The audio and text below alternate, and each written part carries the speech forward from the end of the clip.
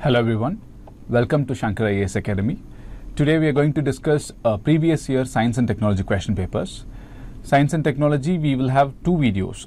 Part 1, we are going to discuss three topics, that is space science, astrophysics, followed by that defense and green energy technologies. In part 2, we will be discussing biotech and other associated topics. So today we'll start with question number 1 from 2011 preliminary examination. Satellites used for telecommunication relay are kept in geostationary orbit. A satellite is said to be in such orbit when, and they have given 4 characteristics of the orbit. First one, the satellite is geosynchronous. First we have to understand what is geosynchronous and then what is geostationary. To understand this, we have to talk about the classification of the satellites.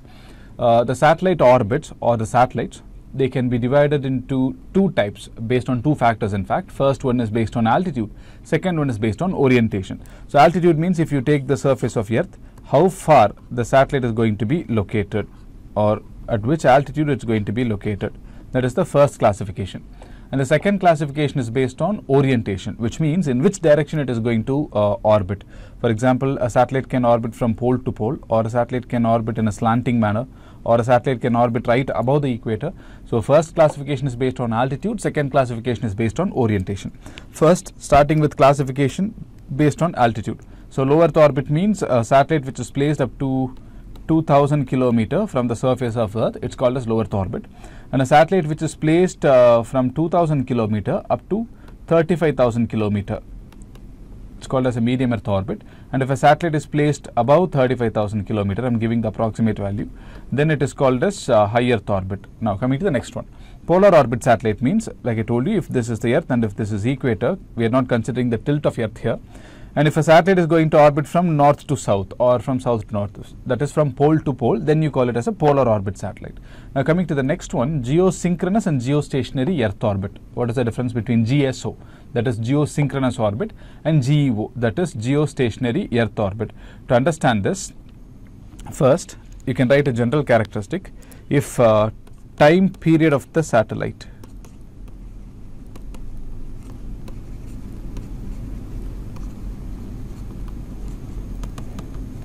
equals to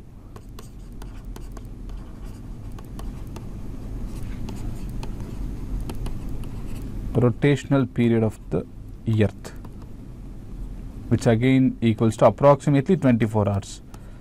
When you read in geography, you would have read 23 hours, 56 minutes and 4 seconds. So approximately we are keeping it as 24 hours. So if a time period of the satellite denoted by T equals to the rotational period of the Earth, which again equals to 24 hours, then you call it as geosynchronous orbit. That is, the Earth is rotating and the satellite is also rotating in a synchronized manner. So you call it as a geosynchronous orbit.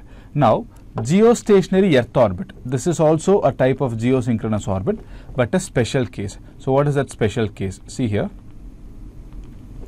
geosynchronous orbit, that is GSO, it will not be placed above the equator generally. But if you are going to place a geosynchronous orbit above the equator, then you call it as geostationary Earth orbit. So I'll repeat once again. Geosynchronous orbit means time period of the satellite equals to rotational period of the Earth, wherein geostationary Earth orbit means it fulfills the same condition, that is time period of the satellite equals to rotational period of the Earth, but at the same time it is going to be placed above the equator. So this has an inclination, that is GSO has an inclination with respect to equator. Then if you take geostationary Earth orbit, inclination is 0 degree with respect to equator. I hope you understand this. GEO is a special case of GSO. Now based on this, take a look at the statements given here. First one, the orbit is geosynchronous. Yes, geostationary Earth orbit is a type of geosynchronous orbit. First one is correct. The orbit is circular. This is also correct. The orbit is circular. The orbit lies in the plane of Earth's equator. This is true. Geostationary Earth orbit is a special case of geosynchronous orbit.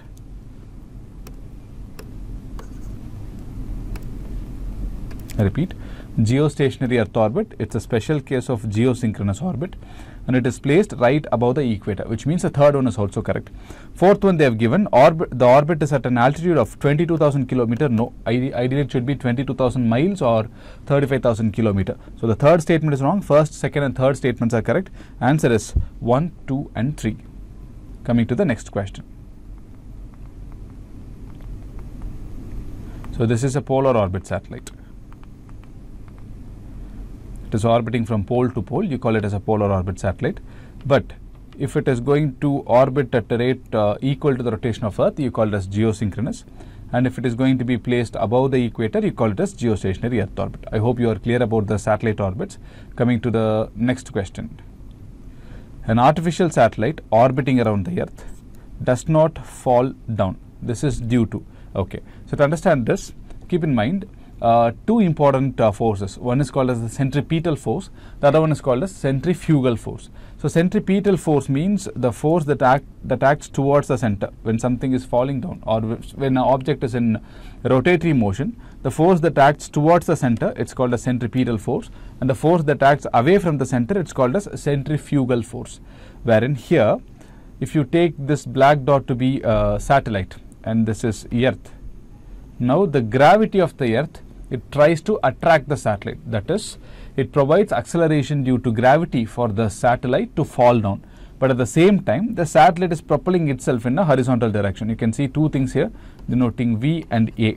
So A is the acceleration provided by the Earth, wherein V is the velocity of the, or velocity provided by the satellite, or the horizontal velocity provided by the satellite.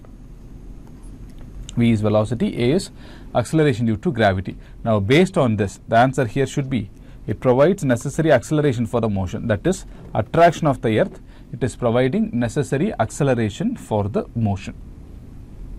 So answer is D.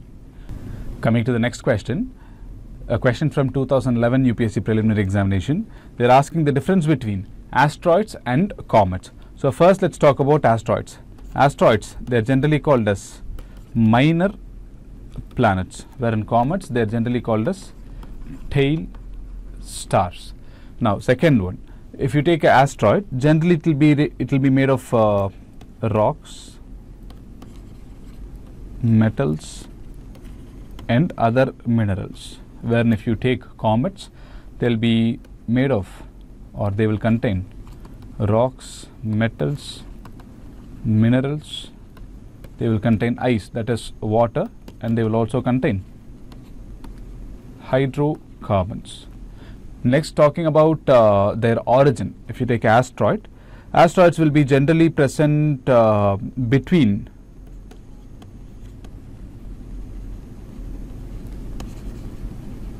Mars and Jupiter, but also keep in mind, this is not the only place where the asteroids are present. Asteroids are present throughout the solar system.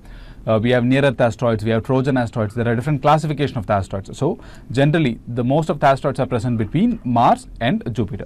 Coming to the comets, they originate at a place called Oort cloud, which is outside the Kuiper belt, and from here they orbit the sun. Wherein the main similarity between these two, both of them orbit around the sun. But if you take asteroids, they almost have a elliptical orbit, so it is mildly eccentric orbit. I repeat, it has a mildly eccentric orbit. When if you take a comet, it has highly eccentric orbit. These are the key differences. Now the main reason they get tail is, the comets, the main reason they get their tail is when they approach very closer to the sun, like this. When they reach very closer to the sun, then the temperature increases. Since the temperature increases, what happens? The hydrocarbon starts burning, or the ice starts melting, and because of that it forms a dust tail. That's why we call them as the tail stars. This is a key difference. This is the path taken by a comet, wherein generally asteroids will be taking a path like this, mildly elliptical path, wherein, like I told you, comets are present in Kuiper belt, wherein asteroids, they are present mainly between Mars and Jupiter, but they are also present throughout the solar system in form of Trojan asteroids and other asteroids. So based on this first one, asteroids are small rocky planetoids, while comets are formed of frozen gases held together by rock and metallic minerals. This is definitely correct. We saw the difference between these two. First one is correct. Second one, asteroids are found mostly between Jupiter and Mars, while comets are found between Venus and Mercury. This is wrong. So first half of the statement is correct, but the second half of the statement is wrongly given, which means ultimately the second statement is wrong. Coming to the third statement, comets show a perceptible glowing tail while asteroids do not show. This is correct. So which means answer should be 1 and 3 only. Answer for this one is 1 and 3. Coming to the next question from UPSC Preliminary Examination 2012. They are asking which of the following is cited by the scientist as evidence or evidences for continued expansion of universe. Basically, there are three different theories that talks about the origin of universe. First one is the expanding universe theory. You would have heard about the Big Bang theory that talks about continued expansion, where everything started from a very tiny point and the universe keeps on expanding. The second one is called as the pulsating universe theory, which says the universe keeps on expanding and at some point it will again contract. And the other one is called as the static universe theory, which says the universe is neither expanding nor contracting, wherein the most widely accepted one is the expanding universe theory, mainly because of its theoretical as well as practical evidences. Now here they are asking which of the following are evidence or evidences for continued expansion of the universe. First one, detection of microwave in space. This is true. I will explain about it. Second one, observation of redshift phenomenon. This is correct. Movement of asteroids, it's because of gravity, not because of expansion of the universe. Third one is wrong. Occurrence of supernova explosions. This happens when the stars, massive stars, reach the end of their life cycle. So answer here should be 1 and 2 only. Now first of all, what is cosmic microwave background or detection of microwaves in the space? So there is a concept that you have to learn. It's called as cosmic microwave background radiation, CMBR. So what happened is, when everything started from a tiny point, what we call as the Big Bang, that happened approximately 13.8 billion years before the present date, the universe was extremely hot. I repeat, the universe was extremely hot. And then slowly over time, the universe started expanding and also it started cooling down. So the initial radiation that formed before 400,000 years before the present date, it is still emanating the space, or it is still permeating the entire universe. That radiation is called as a cosmic microwave background. Basically, if you are going to set up a microwave antenna and if you are not going to tune it to a particular satellite or anything, still the antenna will heat. That's because it will receive this radiation called as cosmic microwave background radiation. Basically, microwaves are present in space wherein they do not come from astronomical object, but they basically are emitted by the space itself. That's because they were the initial radiation that formed in the universe. These are called as cosmic microwave background, which means this is definitely correct. Now coming to the redshift phenomenon. So I told you the universe is constantly expanding. Starting from here, the universe is constantly expanding, which means, let's say there is a object A and then there is object B. Let's say this is a star. If the light is emitted from the star, before it reaches B, what happens is the universe is expanding, which means the space between A and B, it just keeps on stretching. You have to imagine space like a fabric. Even though you would have been imagining space like an empty thing, understand, space behaves like a fabric. We call it as a space fabric. So this fabric keeps on stretching, or in other words, it keeps on expanding. When the fabric is expanding, what happens? The radiation emitted by this also gets stretched out, or in other words, the wavelength increases. Now if you take the visible light, that is a part of the electromagnetic spectrum that is visible to the human eyes, we generally call it as the WIBGR. So violet has shorter wavelength, but red has longer wavelength. So I'm writing lambda, wavelength is higher for red, lambda, wavelength is lesser for violet. Now what happens here is, when light is emitted from B towards A, the space keeps on stretching, which means since the space is stretching out, the radiation appears to be shifting towards a red end of the spectrum. So basically, when there are two objects in space, and if they are moving away from each other, the light emitted by them, it shifts towards red end of the spectrum. Now imagine the other way. Let's say two objects are approaching closer to each other. So in this case, light emitted by the object will appear to be shifting towards blue end of the spectrum. That's called as blue shift. So red shift means something is moving away from you. Blue shift means something is moving towards the observer. This phenomenon is observed in all the galaxies. That is, if you observe a star, not necessarily sun, because we are in a single solar system, wherein if you observe any galaxies or stars, so if it is showing a red shift, it means the object is moving away from us. The astronomical object is moving away from us. Wherein if it is exhibiting blue shift, it means the object is moving towards us. Based on this, this is correct. Detection of microwaves, this is correct. Observation of redshift, both are evidences for expansion of the universe. So the answer for this one is 1 and 2 only. Coming to the next question. Here, the electrically charged particles from the space, which are basically cosmic radiation. Whenever a star is exploring, the cosmic rays will be emitted, not to be confused with cosmic microwave background. That is different. That is just a microwave radiation. Here, charged particles or highly ionizing particles, which are emitted by the explosion of stars and other means, they will be traveling towards the earth. And here they are asking what prevents them from reaching the surface of earth. So it is because of the earth's magnetic field. There are two reasons, or there are two main factors that are protecting us from all these ionizing radiation and also from these particles. The first one is the earth's magnetic field. I will write it here. First factor is magnetic field of earth, because when the particles are reaching here, the magnetic field generated by the earth, it will divert the particle, which means the first line of defense for us is magnetic field of the earth. Second important thing is atmosphere of the earth.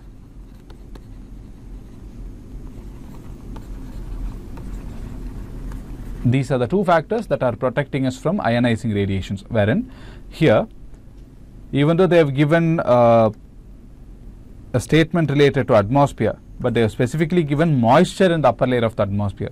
Moisture basically means water vapor. Even though it plays a minor role, the Earth's magnetic field has a even more greater role. And because of this, the most relevant option here would be A. That is, the Earth's magnetic field is diverting them towards its poles. It moves towards the poles and then it is diverted. And in fact, this is the main reason we have events like aurora borealis or aurora australis, because the particles are excited by the ionizing particles. That is, the particles in the atmosphere are excited by the ionizing particles. Go through it in your geography lesson. Now coming to the next question, again from 2012. A person stood in the desert on a lone on a dark sky, and he wants to reach a location which is located 5 kilometers to the east from the point. Okay, so now he wants to know in which location he should travel, and he has to determine this based on pole star. So the term pole star means wherever you stand in earth, the pole star will always be towards the north. We call it as the Polaris star or pole star.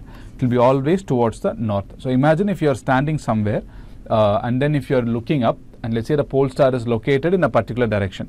So you have to align yourself towards the pole star, and that will be the north direction. If you are aligning our head straight towards the pole star, that is the north direction. Now once the person turns towards the pole star, he will be facing the north. Now he has to travel to the east, which means he has to turn, which means his left hand should be towards the pole star, and based on that he has to walk, so that he will just turn like this. That is, if he is turning like this, his left hand will be towards the pole star and he has to walk straight in that direction. Based on this, answer here should be direction keeping the pole star to his left. I repeat, he should keep pole star to his left so that he will be walking towards the eastern direction, because his village is located 5 kilometers to the east. Answer is C. Coming to the next question. Question from 2015. In the context of modern scientific research, consider the following statements about ice cube. So ice cube, it's basically observatory. First one, it's the world's largest neutrino detector encompassing a cubic kilometer of ice. This is true. Basically, the observatory is present in the deep ice region. It's buried deep inside the ice. First one is correct. Basically, second one, it is a powerful telescope to search for dark matter. This is true. So dark matter, approximately 70% of the universe is made up of dark matter, but we practically don't know what it is made of. So we are trying to detect dark matter. And then coming to the third one, it is buried deep in the ice. All the three statements are correct. Factual question. All the three statements are correct related to the ice cube experiment. Answer is D. Coming to the next question, related to Goldilocks zone. The term Goldilocks zone is often seen in the news in the context of, this is a very familiar question for science and tech. They will pick one very important term and they will ask what is the context or what is the, why it is seen in news. Similar to this, single line question, but if you don't know the concept, you won't be able to answer. Now coming to the Goldilocks zone concept, imagine something like this. If you take this is Sun, Mercury is here, and then Venus, Earth, Mars, and then Jupiter. I'm roughly drawing it here. Imagine the first scenario where Earth and Mercury are swapping their position. That is, Mercury becomes the third planet in the solar system and Earth becomes first planet in the solar system closer to Sun. What will happen? The temperature will be extremely high, which means the water will evaporate. Probably, maybe the atmosphere will also escape, which means it becomes a uninhabitable planet. So, or in other words, Earth cannot be habitated if it is moving towards the Sun like this. Now imagine the next scenario where Earth and Jupiter, they are swapping their position. What will happen in this case? The temperature will drop. That's because Earth and Jupiter are swapping position. Earth is moving away from the Sun, which means the water will become frozen, and again the living condition will not exist on the Earth. So the region where the possibility of finding a habitable planet is more. For example, if you take Venus, Earth and Mars in case of the solar system, they are not very close to the Sun and also they are not very far away from the Sun. So that's called as a Goldilocks zone, the place where the possibility of finding habitable planet is more. Or in other words, liquid water can exist. Such zone is called as Goldilocks zone. In fact, Goldilocks zone is not only for Sun. You take any star and if you move to a particular distance, there will be a Goldilocks zone. But finding a planet is a different thing. But Goldilocks zone is there for every star. It's not exclusive only to the Sun. Based on this, the limit of habitable zone, it's for the search of Earth-like planets in the outer space. That's because whenever we find a star, the first thing we do is find its Goldilocks zone and then search for a planet in that particular place, because mostly those planets will have habitable conditions, neither too hot nor too cold. So this term is seen in the news because for the search of Earth-like planets in the outer space. Answer is C. Coming to the next question, related to Indian remote sensing satellites. They are asking what are the following, which of the following activities can be carried out by Indian remote sensing satellites. Generally, the satellites of India can be divided into two. If you visit the ISRO's website, they would have given two classification. One is Earth observation satellites. Any satellites that's used for recording a data, or any satellite that's used for capturing a photograph using visible spectrum, microwave or any spectrum, you call it as Earth observation satellite. And the other one is communication satellites. Now, for understanding purpose, I will give you a few examples. Earth observation satellite, it includes all the mapping satellites or all the satellites used for espionage or spy purposes. All these are, or any satellite that's used for general civilian remote sensing, they fall under Earth observation satellites. Wherein communication satellite, it includes TV and radio broadcast,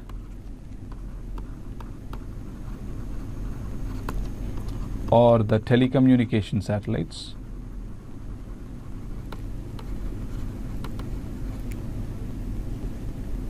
or the weather monitoring satellites. All these falls under the communication satellites. Wherein based on this, take a look at this one. Assessment of crop productivity, yes, possible using remote sensing satellites, that is the Earth observation satellites. Locating groundwater resources, yes, it is possible.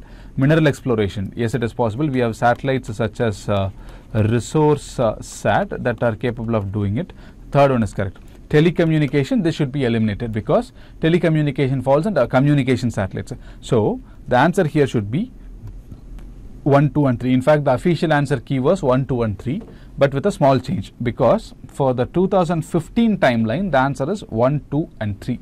But for the present trend, that is 2023, you can write answer should be 1, 2, 3 and 5 also. Performing traffic studies, this is also possible using remote sensing satellites, because we have very precise satellites such as Cartosat. One of the, it's called as India's eye in the sky, provides the clearest image for civilian remote sensing. So even though the official answer key given by UPSC for the 2015 year is 1, 3 and 5, understand if such question is asked in the present day, the answer should be 1, 2, 3 and 5. Coming to the next question. These are the Earth observation satellites of India. Before going for the examination, try to learn about these 3 satellites: Cartosat, HISIS and RISAT. Cartosat is optical imaging satellite, or it uses visible spectrum, and then HISIS, it uses infrared plus visible spectrum. RISAT stands for radar imaging satellites. It uses microwave for producing images. These 3 are very important satellites. Please go through them. Coming to the next question. The term in dark, seen in the news, it's in the context of dash. So with respect to this, the answer here should be India's underwater observatory to scientifically study the Arctic region. ARC stands for Arctic region. Wherein scientific establishment in the Antarctic region, it can be eliminated because IND-ARC, it stands for Arctic research. So in fact, this particular observatory, it is placed between Norway and North Pole. IND-ARC is located here between Norway and North Pole, wherein it is to study about the Arctic's climate and also to study about its influence on the monsoon. So answer here is D. Coming to the next question. 2016 preliminary question. They have asked about AstroSat. So while we are familiarly or we are very interestingly following about Hubble Space Telescope or the James Webb Space Telescope, please keep in mind India also has a space-based astronomical observatory. In fact, India's only space-based observatory, it is called as AstroSat, launched in the 2015, and it was asked in question in 2016. It is active till now. I repeat, AstroSat is active till now. Based on this, 2 statements are given. First one, other than USA and Russia, India is the only country to have launched a similar observatory in space. This is wrong, because many other countries, Europe, Japan, they have space observatories, which means the first statement is wrong. AstroSat is a 2000 kilogram satellite placed in orbit 1650 kilometer above the surface. This is wrong. Even though it may look like a very memory based question, there is a small analytical aspect to this, because AstroSat, for the people who were writing the exam in 2016, they were very familiar with AstroSat. AstroSat was launched using PSLV, that is the Polar Satellite Launch Vehicle. And if you see the launch capacity of Polar Satellite Launch Vehicle, to the low Earth orbit, that is up to 2000 kilometer, like we discussed in the very first question, to the low Earth orbit, it can carry up to 1750 kilogram. And then to the geostationary transfer orbit, it can carry up to 1425 kilogram, which means it is impossible that India would have launched a 2000 kilogram satellite using PSLV, which means AstroSat should be less than 2000 kilogram. Based on this, you can eliminate this option. Answer for this question is neither 1 nor 2. Both the statements are wrong. The next question is about Mangalyaan mission, 2016 UPSC question. The first statement they have given, the Mangalyaan launched by ISRO is also called as Mars Orbiter mission. This is true. Mangalyaan is also called as MOM, that is Mars Orbiter mission. First statement is correct. Second, made India the second country to have a spacecraft orbit the Mars after USA? No. Here they are not talking about landing. Here we are discussing about general Martian mission, which means many countries have sent orbiter missions. Second one is wrong. Made India the only country to be successful in making its spacecraft orbit the Mars in its first attempt or maiden attempt. This is also correct. Answer is 1 and 3. Answer is 1 and 3. First statement is correct because it's called as Mars Orbiter mission. Second statement is wrong because many countries have sent orbiters. Third statement is correct because India was the only country, I repeat, India was the only country to be successful in a Martian mission in its maiden attempt. So, for 2016 timeline, the official answer key was 1 and 3. Now, if this question is asked in 2023, the answer should have been 1 only. Why? That's because recently a mission called Al-Amal was sent. Al-Amal, or otherwise called as the Hope Mars mission. Al-Amal or Hope Mars mission. So this is a Martian orbiter which is operating right now. First one, name of the mission. Second one, it's a Martian orbiter. Third important thing, it was built by United Arab Emirates, the first Arab nation to design a Martian mission. Fourth important thing, this was launched by Japanese Aerospace Exploration Agency. This was sent in the year 2020 and it was successful also. Basically, three important missions were sent in 2020 to Mars. First one is the Mars 2020 by NASA. Second one was Tianwen, which was sent by Chinese National Space Administration. Third one was Al-Amal mission, which was sent by United Arab Emirates. And all the three were successful in the year 2020, even though it was launched in 2020, but it reached a bit later. So this statement is wrong for the present timeline. That's because the statement should have been made India the first country to be successful in the maiden attempt, because right now this record is shared between India and United Arab Emirates. So which means, as per the official answer key, answer is 1 and 3, but based on the updated data, the answer should be 1 only. Is it clear? Can you go to the next one? Coming to the 2017 question, the terms event horizon, singularity, string theory, standard model, all these are seen in use related to observation and understanding of the universe. So first we'll talk about event horizon and singularity. If you take a black hole, the centermost part of the black hole is called as singularity. So what exactly is singularity? We don't know. It is considered to be a point mass, which means it's a point where the entire mass is compressed. It's not three-dimensional. There is no volume, but still it has a lot of materials inside. So singularity is the single point where everything is compressed, and then the outermost border of the black hole, or in other words, the outermost field of influence exhibited by the black hole, that is called as event horizon. Now why event horizon is important? Because if any object is traveling closer to the event horizon, I repeat, closer, not inside the event horizon, but closer to the event horizon, because of the warping of the space-time, it will bend. Let's take a light is traveling closer to the event horizon, it's going to bend. But if a light or any radiation is going to enter into the event horizon, understand, this will be trapped inside. This just gets compressed and stored inside the singularity. So near the event horizon, it will bend. Inside the event horizon, it will be trapped. So both event horizon and singularity, these are the terms related to black holes. Okay. Now coming to string theory. So this string theory,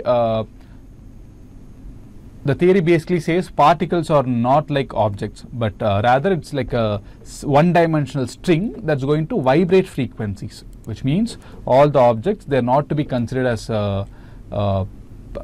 particle. They are particles, but they're not like objects, but rather they just emit different frequencies. The theory is called as string theory, wherein the vibration, it depends on masses and also depends on property of the matter. This theory is called a string theory, a very complex theory, but we'll learn about it later.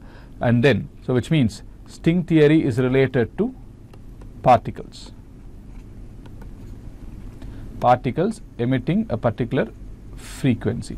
Now coming to the standard model. So under standard model, we have different particles, elementary particles, which are divided into fermions and bosons. Basically, quarks are the materials that make up hadrons, such as protons and neutrons, wherein electrons belong to leptons, wherein standard model, it's a theoretical framework that talks about behavior of the subatomic particles. So again, coming to this point, standard model, it talks about behavior of subatomic particles. Even though you might not be very clear about the theories here, still you can answer this question, because event horizon and singularity is related to black hole. String theory is related to particles and the frequency emitted by them. Standard model is related to behavior of subatomic particles. So the most optimum answer here should be observation and understanding of the universe. Answer is A. Coming to the next question, a famous question related to ELISA, Evolved Laser Interferometer Space Antenna. So what is the purpose of ELISA experiment? It is to detect gravitational waves. what do we know about gravitational waves? First important thing is gravitational waves, they are ripples created in the space due to high energy events. For example, collision of black holes, collision of neutron stars, or a single neutron star that may be spinning at a high velocity. All these will create gravitational waves. Now these gravitational waves, they travel at the velocity of light. I repeat, they're more like a shock wave, but they travel at velocity of light. Now the most important property of the gravitational waves is they will subject the objects to stretching and squeezing, which means the objects will get elongated horizontally and compressed vertically, and then next instant it will be elongated vertically and then compressed horizontally. So it's a very lengthy concept. You can search and learn this, wherein the gravitational wave will subject the space and also objects to a moderate amount, a very tiny amount of stretching and squeezing. So based on this, we designed, the mankind designed observatory called as ELISA, Evolved Laser Interferometer Space Antenna, which means it contains 3 spacecrafts. The first spacecraft, second and third, and all of them, they are separated at least by 1 million kilometer. They are present in the space, they form a triangle, and they are separated by 1 million kilometer each, and they will be shining laser light between them. Now what happens here is, whenever gravitational waves are passing through the ELISA experiment, it will subject all of them through a small amount of stretching, which means the distance between the spacecraft 1, 2 and 3 will be mildly altered, and these alterations are recorded and it is taken as a detection of gravitational wave.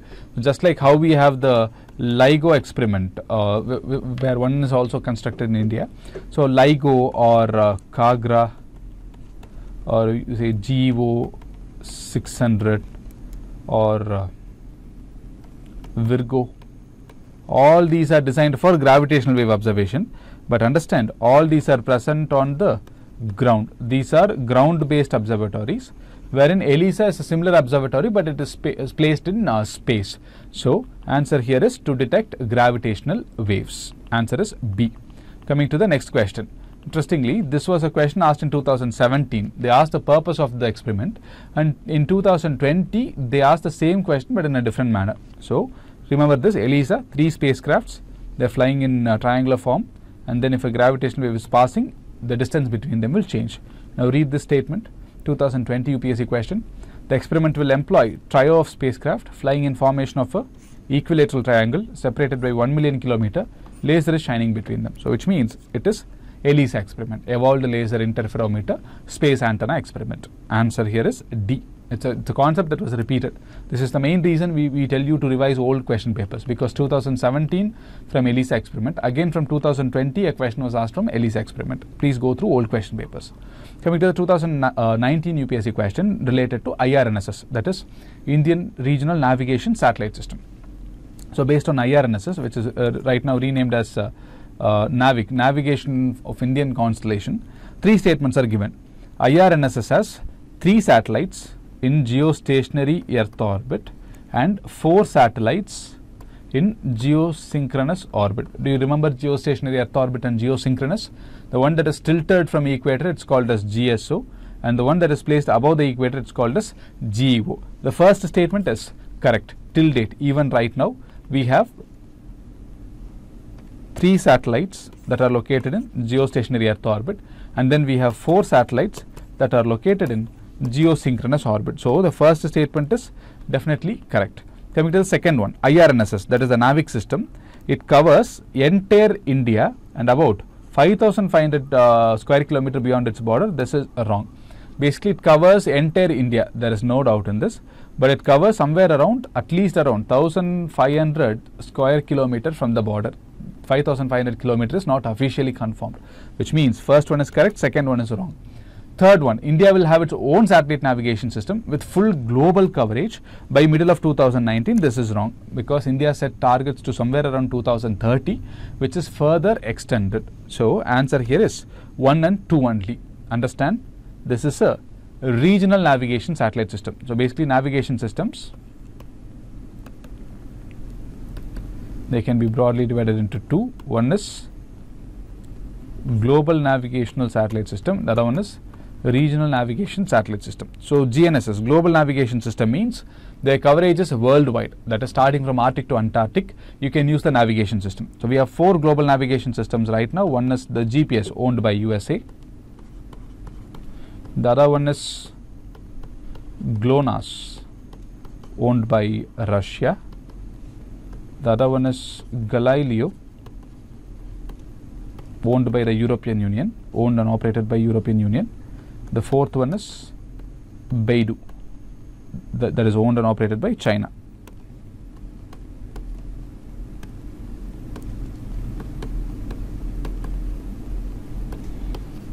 Okay, 4 global navigation systems, and there are many regional navigation systems. I am listing 2 of them. First one is IRNSS, that is Indian Regional Navigation Satellite System, or otherwise called as NAVIC.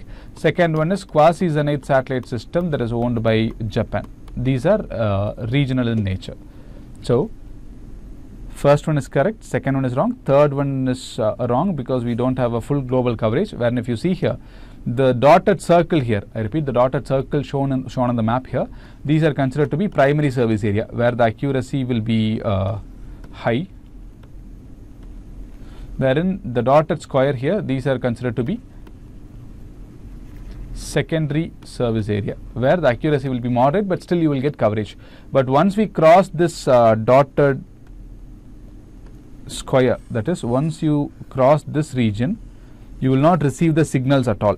Let's say you are present somewhere in France or Spain. Here IRNSS coverage will be totally absent, or in other words, the coverage will not be received, the signal will not be received, which means it's a regional navigation system. Answer for this question is 1 only. Coming to the next question, related to light, 2018 question. First one, light is affected by gravity. This is definitely correct, because understand, there is a concept called warping of space-time. Warping of space-time, which means space is like a fabric, and let's say there is a heavy object with a particular mass and gravity, the space will basically bend, something like this. If you take Earth, Earth is also heavy, so Earth is also basically bending the space. Second one, the universe is constantly expanding. This is true, which was proven by Hubble's law, but it was also predicted by Albert Einstein's general theory of relativity. So they are asking which of the following are prediction or predictions made by general theory of relativity. First one was predicted by Einstein, that is, light is affected by gravity. It was predicted by Einstein. Second one, universe is constantly expanding. This was also predicted by Einstein. Matter warps its surrounding space-time. This is also true. This was also predicted by Einstein's theory of relativity, which means answer here should be 1, 2 and 3. So everything in the space, it is warping the space-time, and when a light is traveling around it, let it be a star or be it a galaxy, they will be subjected to bending or warping. Answer is all the above. Coming to the next question, which of the following is the reason why astronomical distances are measured in light year? It's because speed of light is always same. We can eliminate other things. Distance among the stellar bodies do not change. This is wrong, because this is against the expanding universe theory, which means this statement can be eliminated. Gravity of the stellar bodies do not change. No, gravity of the stellar bodies can change. Let's say they are undergoing collision, a larger object is formed, and because of other fluctuations, gravity will change.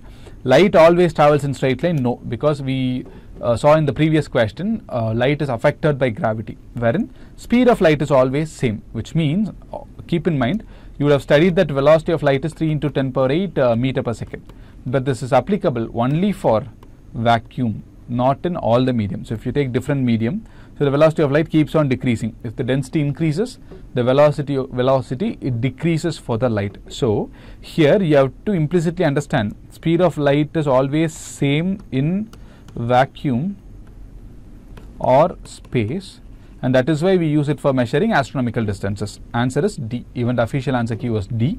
Answer here is speed of light is always same. Coming to the next question, related to India's satellite launch vehicles. First statement, PSLV satellite launch vehicle is useful for Earth resource monitoring, whereas GSLVs are designed mainly to launch communication satellites. Generally speaking, this is true. That's because the maximum launch capacity of PSLV, like I told you, it's up to 1750 kilogram. But if you take the GSLV Mark III, for example, the heaviest launch vehicle of India, this can carry up to 8000 kilogram to the low Earth orbit. Repeat, to the low Earth orbit. So low Earth orbit is where you place generally the Earth observation satellites. But when it comes to communication satellites, for example, this can carry only up to 1425 kilogram to the GTO, which means it's very lesser. But GSLV Mark III can carry somewhere up to 4000 kilogram to the geostationary transfer orbit. So keep in mind, low Earth orbit generally for Earth observation satellites, GTO or high Earth orbit generally for communication satellites. So based on a very generalized understanding, first statement is correct. Second statement, satellites launched by PSLV appears to remain permanently fixed in same position. So here they are giving the description of geostationary Earth orbit. Geostationary Earth orbit satellites are usually launched by GSLV. So which means this is wrong. If a satellite appears to be fixed, it means it's geosynchronous. That is, like I told you earlier, time period of the satellite equals to rotational period of the Earth, which equals to 24 hours. And also you are going to place it above the equator. If two conditions are met, they are called as GEO, and PSLV generally does not take satellites up to GEO. Second statement is wrong. Third one, GSLV is a GSLV Mark III is a 4-stage. Here itself it is wrong because it's a 3-staged one, with first and 3 stages using solid and liquid motors. That is, first and third are using solid, second and fourth are using liquid. The entire statement is wrongly framed. So answer for this question is A, 1 only. Only the first statement is wrong. Keep in mind, India uses 3 types of fuels. That is, it uses solid fuel, generally HTPB, hydroxyl terminated polybutadiene, and we also India uses liquid propellant. This is generally useful for exoatmospheric, that is, once the satellite launch vehicle crosses atmosphere, it requires oxygen supply. So these liquid propellants use 2 combination, fuel plus oxidizer. Fuel is for providing energy, oxidizer is for providing oxygen supply. The third one is we also use cryogenic fuel. So here also there will be a fuel plus oxidizer combo, wherein we use liquid hydrogen as fuel and liquid oxygen as oxidizer. Now the list of all solid, liquid and cryogenic fuels are given here. You can go through it, but please don't memorize, it is not required. Based on this, GSLV Mark III, it uses cryogenic engine and liquid propellant, which means it uses liquid hydrogen and oxygen along with one of these liquid propellants. So the third statement is wrong. It is not using a solid rocket motor, and it uses liquid but not in second and fourth stages. Initially it will be using different stages. So GSLV Mark III, like I told you, it uses a mix of solid, liquid and cryogenic. I repeat, please change the statement which I told you earlier. It uses solid, only the boosters are solid. Boosters or the strap-on motors, it uses solid. Followed by that, the second stage will be liquid. That is, the main stage will be liquid, and then the cryogenic stage will be cryogenic propellant. So it uses all the 3. It's only 3 stages, but the first stage is solid, that is the booster. Second stage is liquid. Third stage is cryogenic. So answer here is 1 only. Coming to the next question, 2019. Recently, scientists have witnessed the merger of giant black holes. Whenever black holes merge, they will emit gravitational waves. We have discussed it earlier. Any high energy event, it will emit a gravitational wave. Collision of black holes, collision of neutron stars, or fast spinning neutron stars, all these, it emits gravitational waves. So especially when these waves or when these black holes merge together, they emit something called as compact binary inspiral gravitational waves, a particular type of transient gravitational wave called as compact binary inspiral. So answer is B. Other things you can easily eliminate, because Higgs bosons, no, when black holes merge, they do not emit particles, so it's not possible to detect Higgs boson. Possibility of intergalactic space travel, you can very well see that it should be wrong. We have not discovered anything like that.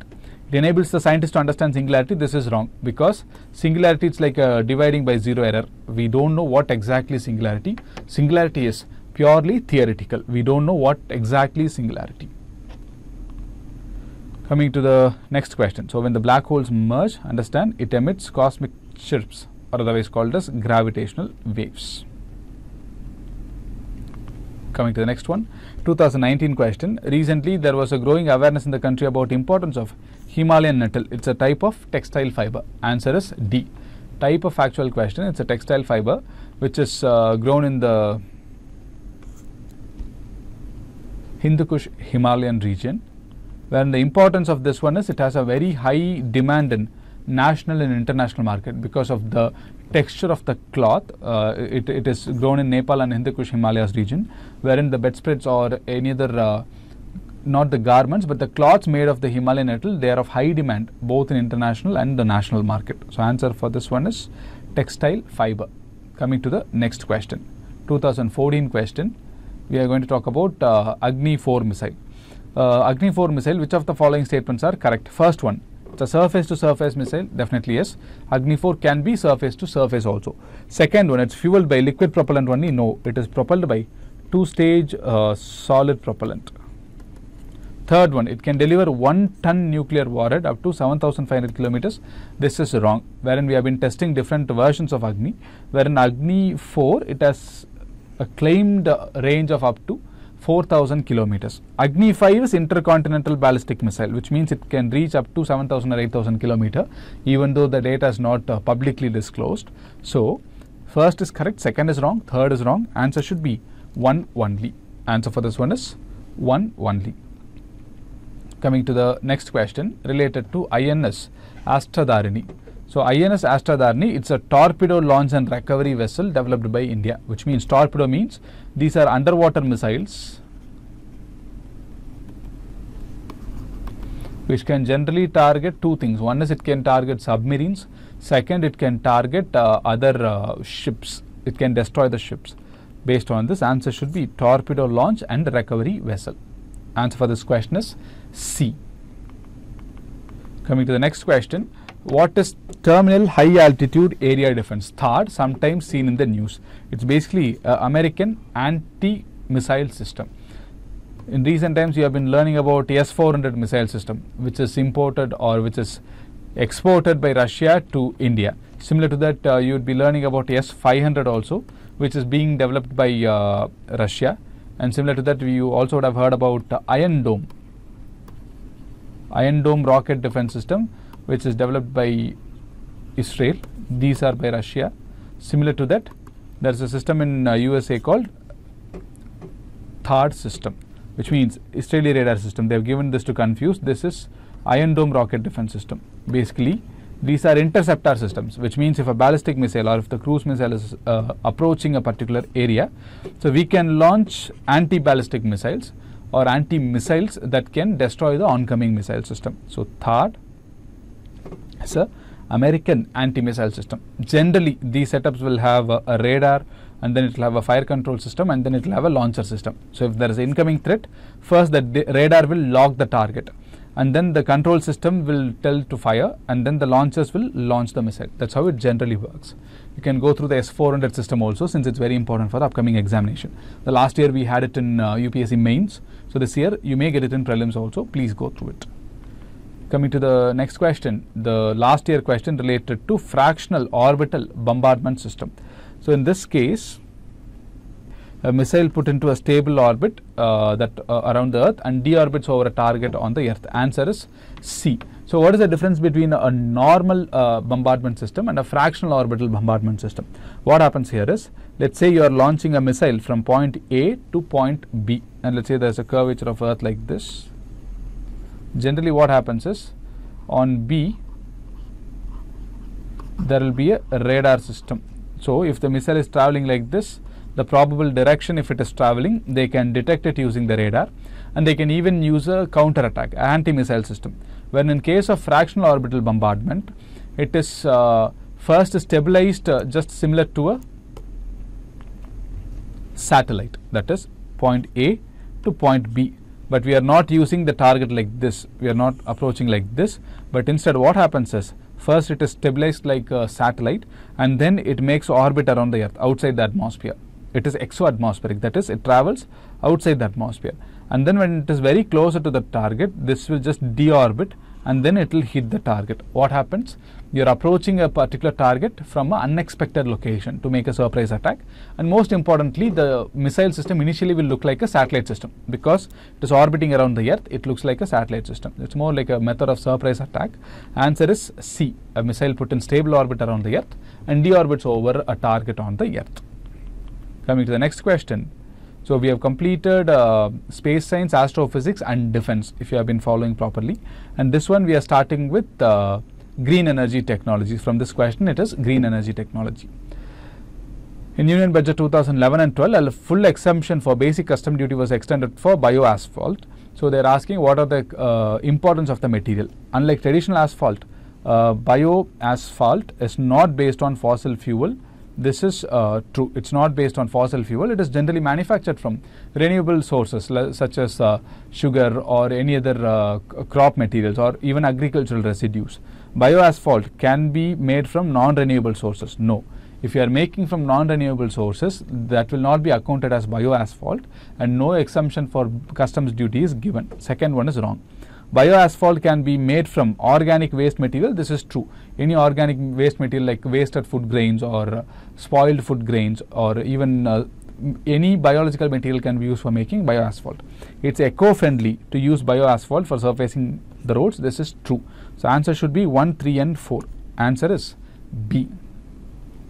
Answer is B. So it is generally made from sugar, molasses, rice, corn, potato starches. It is generally manufactured from renewable sources, not from non-renewable sources. Answer is 1, 3 and 4.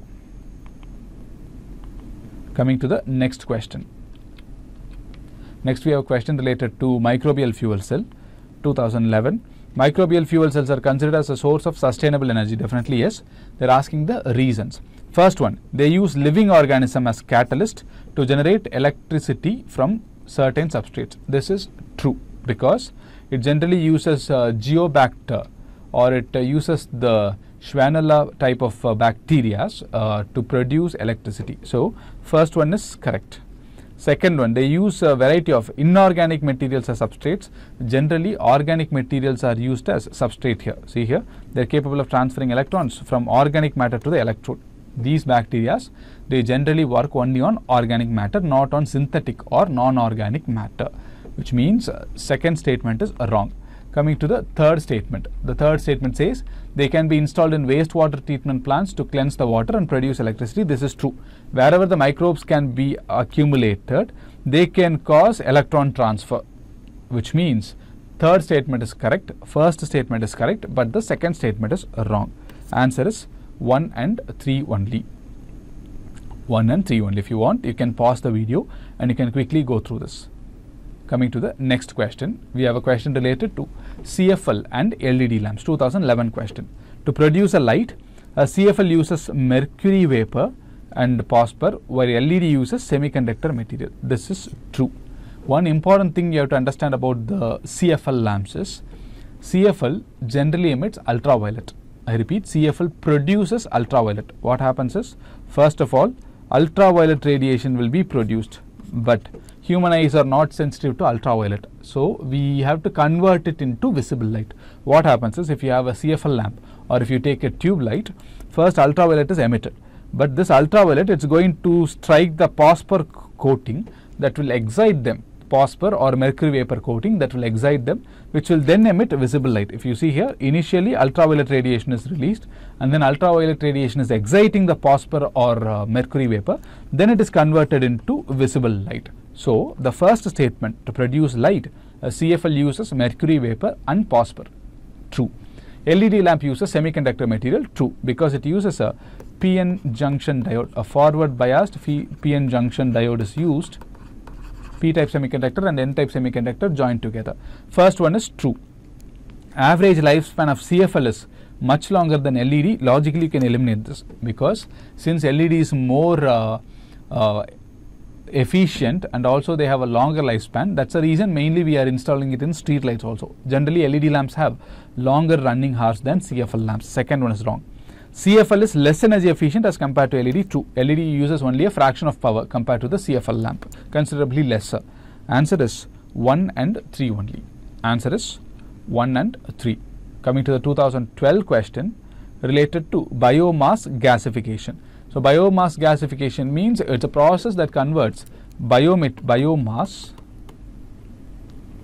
You take wood or agricultural waste or any other thing, it is converted into a gas. It's called as the syngas, or sometimes synthetic gas, or sometimes it's called as the producer gas.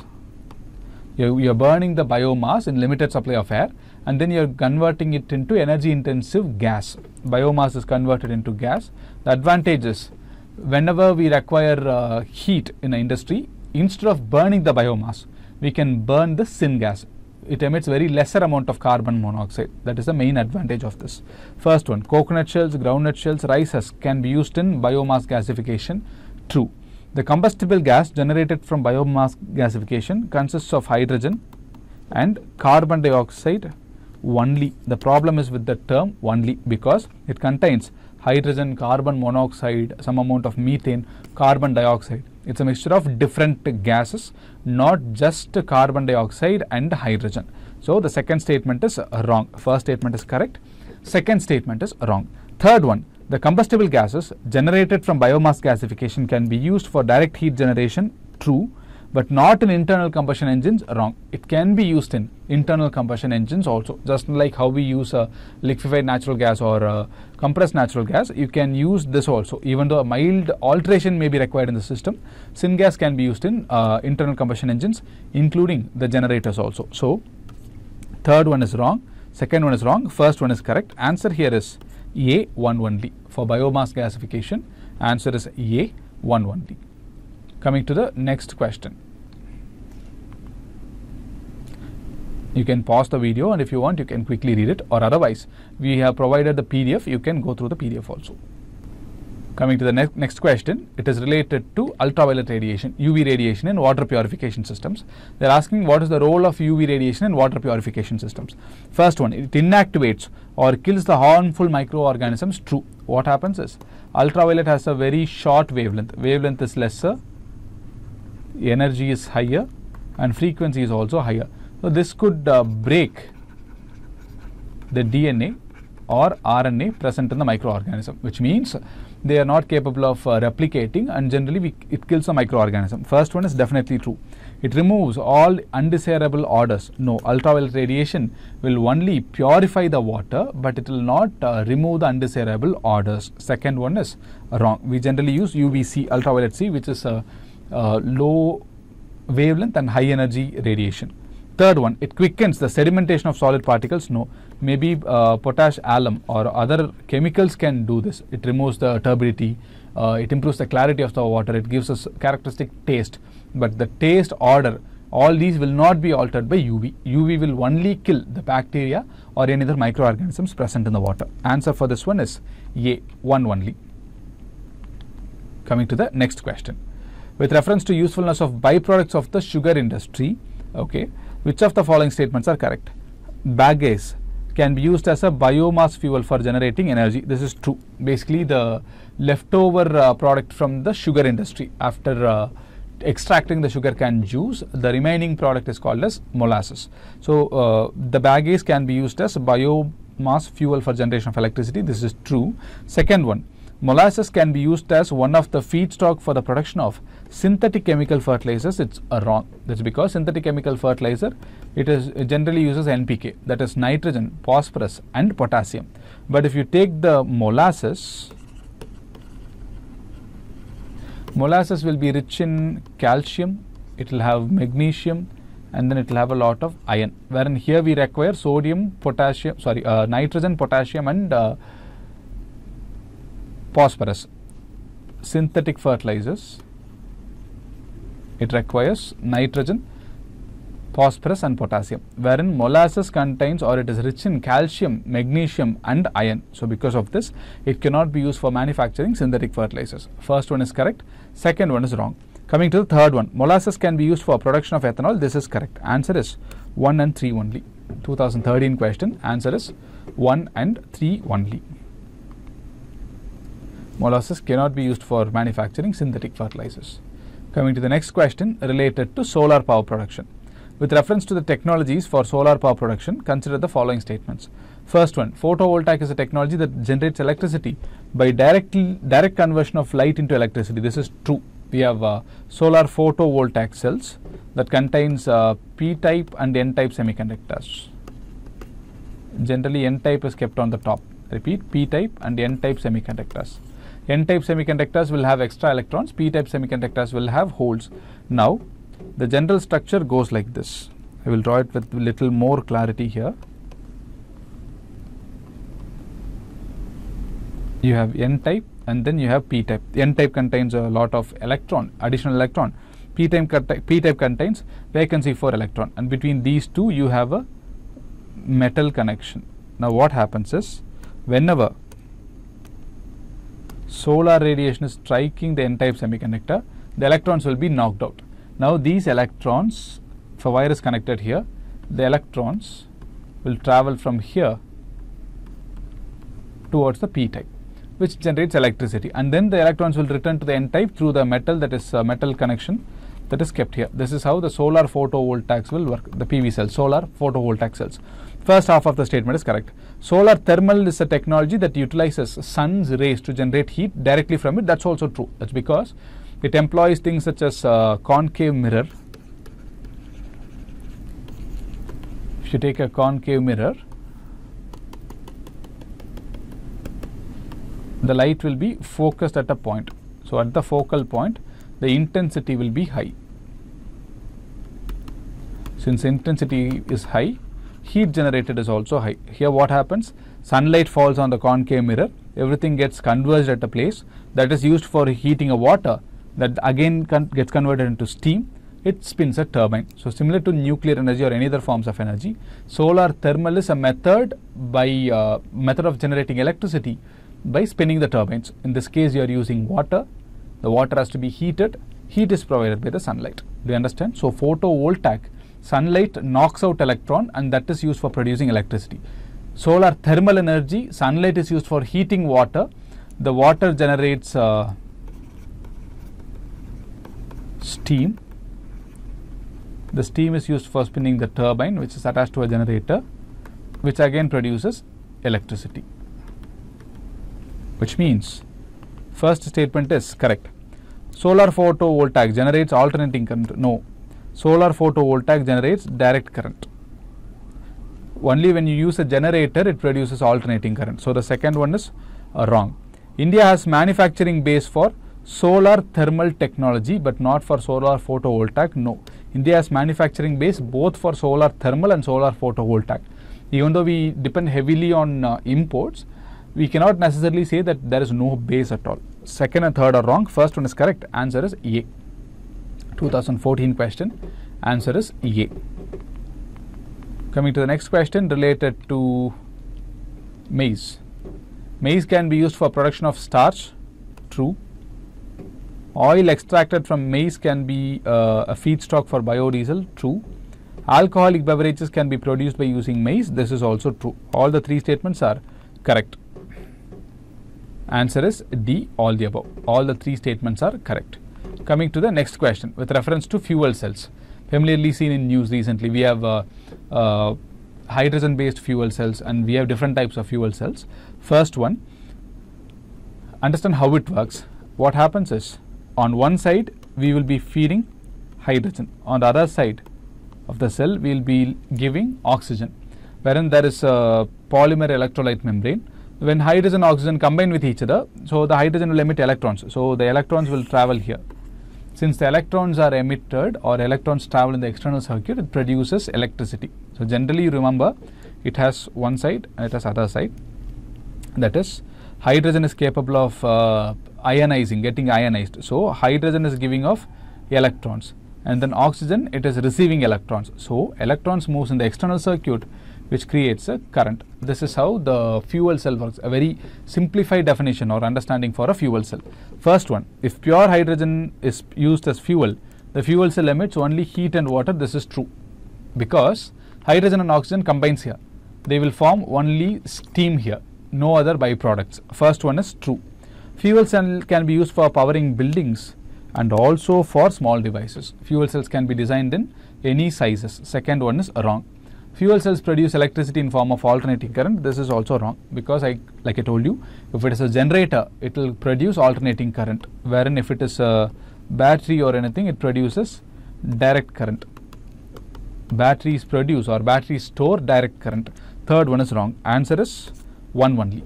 2015 question. Answer is 1 only. Coming to the 2016 question related to Bureau of Energy Efficiency star label. They are asking in which of the following you can find the Bureau of Energy Efficiency star label. Basically in all electronic equipments, all the electronic or all the consumer electronics, you can find it. So answer for this one is D, 1, 2 and 3. 2016 question. Answer is D, 1, 2 and 3. Coming to the next one, 2017 question related to OLED, that is organic light emitting diodes. They are used to create digital displays, and they are asking what are the advantages of OLED. OLED display can be fabricated on flexible plastic substrates. True. The main advantage is it has a cathode and anode, and it uses a type of organic compound that emits light. When the advantage here is all these are very thin and mostly transparent layers. The conductive layer and also the emissive layer, they are mostly transparent, which means they can be flexible, they can be rolled up, and most importantly they are transparent also. All these are advantages of organic light emitting diodes. First one, it says it's flexible. Second one, it says it can be rolled up into displays. The third one, it says it is transparent. All the three are correct. In fact, right now we have folding type of phones. You have the Galaxy Z Fold and all these, or the Pixel 7 Fold that's coming up. All these are based on OLEDs. That's because the display is very flexible. Answer is D. Coming to the next question related to biofuels. 2017 question related to biofuels. It's possible to produce algae based biofuel. That's because if you see the different generations of biofuel, the first generation biofuel, it used sugar beet, sugar cane. Second generation, it used wood straws, grass waste and everything. Third generation is based on algae. Fourth generation will be based on much advanced gasification processes, or it may even involve genetic engineering. Now, when we talk about algae based biofuels, first statement, production of algae based biofuel is possible in sea only. No, it can be produced in any water body, even in a pond or in a lake. First one is wrong. Setting up and engineering the algae based biofuel production requires high level of expertise and technology until the construction is completed. This is true. Economically viable production necessitates the setting up of large scale facilities which may raise ecological and social concerns. This is also correct, because generally open algal ponds, it will insect a lot of larvae invasion, and because of that it raises ecological concerns, because mosquito population or other insect population may rise because you are putting more algae in a pond. And other thing is, when the algae is filled in a pond, so other life cannot survive. Let's say fishes or other things cannot be grown in that because hypoxia. The sunlight will not reach, oxygen production is also lesser. So only the surface can have alga. So there are many ecological concerns in this. Answer is 2 and 3. 2017 question. Answer is 2 and 3. Coming to the next question, 2018 question. With reference to the solar power production in India, consider the following statements. India is the third largest in the world in the production of silicon wafers. No. India is lagging in silicon wafers. In fact, there are many articles related to it. We heavily depend on import from China, Taiwan and other countries. First one is wrong. Solar power tariffs are determined by Solar Energy Corporation of India. This is also wrong. Answer is neither one nor two, because solar power tariffs, they are determined by the Central Electric Regulatory Commission, CERC, which is a statutory body. Central Electric Regulatory Commission, it is regulating the solar power tariffs in India. So both the statements are wrong. Coming to the next question. A question from 2019, in the context of which one of the following are the terms pyrolysis and plasma gasification related? They are related to waste to energy technologies, which means if you have agriculture waste or any waste, it can be converted into energy. So pyrolysis, if you take, it's a thermal process. Basically, it involves heating, such as any biomass can be broken into smaller molecules, and it can be used to convert into gas, liquid or solid fuels. That's called as pyrolysis. Now coming to plasma gasification, it's a high temperature process wherein it uses plasma, that is ionized gases are used, and then if the waste is fed into the ionizing gases, then it breaks down into smaller constituent atoms or molecules, which again can be used as fuel. So both plasma gasification and pyrolysis, they are related to waste to energy technologies. Coming to the 2019 question, again related to green energy technology. In the context of proposals to the use of hydrogen enriched compressed natural gas, the main advantage of hydrogen enriched compressed natural gas is elimination of carbon monoxide emission. No. Whenever you see such extreme words like elimination or it is absent, these words you have to be very careful, because it reduces by 70% compared to the normal CNG. If you take the hydrogen enriched compressed natural gas, the carbon monoxide emission reduces by 70%, but it will not be eliminated. Even in hydrogen enriched compressed natural gas, carbon monoxide will be emitted, no elimination. First one is wrong. Second one, hydrogen enriched compressed natural gas as fuel reduces carbon dioxide and hydrocarbon emission. This is true. Here they are talking about reduction, not about elimination. Second one is true. Hydrogen up to 1/5 of the volume can be blended with CNG. Yes, 1/5 of the volume of the CNG can be hydrogen. Third one is true. Hydrogen enriched CNG makes the fuel less expensive than CNG. This is wrong. It is for the environmental concern that we are enriching, but generally the cost of the hydrogen enriched CNG by a small fraction is always higher than the normal CNG. Answer for this one should be 2 and 3. Understand? Especially in areas where the pollution is high, areas like Delhi, they propose setting up hydrogen enriched vehicles. That's mainly because of environmental concerns, not because of lesser fuel cost. So this is mainly for better environment, not for better cost of the fuel. Coming to the next question. The next question, 2020 question, is related to the usage of drones. The following activities, 3 activities are given. Which of the following can be successfully carried out by using drones? All the 3 activities can be carried out using drones. But most of the people had a confusion related to this, collecting the breath samples of whales. This is also possible. There are cases where they collect the breath samples of the whale that will contain a small amount of saliva and other body fluids that can be used for the DNA analysis. So there are many drones that collect the DNA from the whales by the liquid or the fluid. Answer is 1, 2 and 3. All the 3 are answers here. Coming to the last question for the present session. According to National Biofuel Policy, which of the following can be used as raw material for production of biofuel? You have to keep one thing in mind while answering this. In fact, there is a recent amendment for the National Biofuel Policy in 2023, where whenever a crop has to be used for biofuel, food crops should not be diverted. Generally, food crops will not be diverted.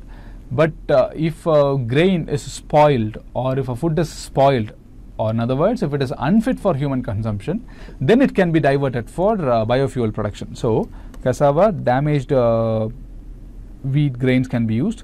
Groundnut seed, horse gram, their food crops cannot be used. Rotten potatoes, sugar beet, first generation biofuel. So, 1, 2, 4 and 5 should be the answer. 1, 2,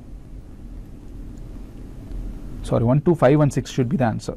Answer is A, 1, 2, 5 and 6, because these 2 are food crops, they cannot be diverted. But if they have given something like this, rotten groundnuts or horse grams unfit for human consumption, then that can be used in production of biofuels. But if it's in good state, it cannot be used. Answer for this one should be 1, 2, 5 and 6. Alright. So we have completed 3 major topics, that is space science and astrophysics, followed by defense and then green energy technologies, wherein I'll see in the next session we'll come up with more questions. Thank you very much for watching. Please do subscribe to the channel for more contents.